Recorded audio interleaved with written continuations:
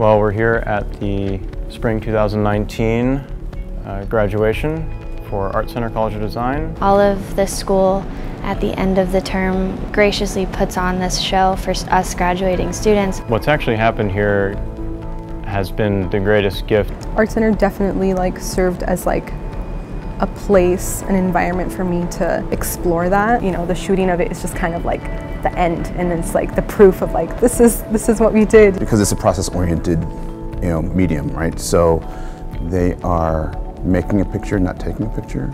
That there's a lot of detailed elements that go into the creation of that.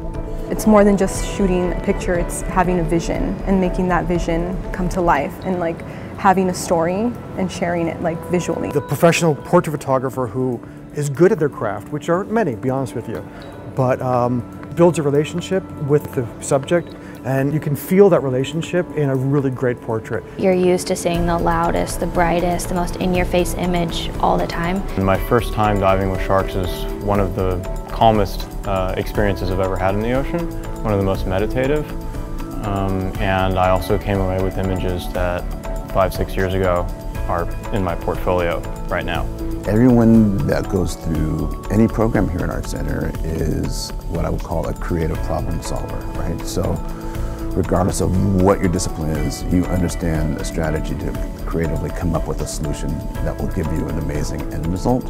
Through the program, you learn kind of discipline like you would a sport. You learn patience. You have to start with film, you have to hand process, you have to kind of go backwards and work analog.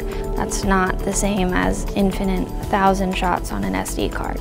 You really start to think about that craft and that mentality. Everybody's got their own kind of unique, really beautiful take on their experience in the world. I've realized that my work is not about who it goes to and who exactly sees it, but the intention behind it and the consistency of that intention. And just being more confident and I know who I am and I know what I want to say, and I'm just going to do it.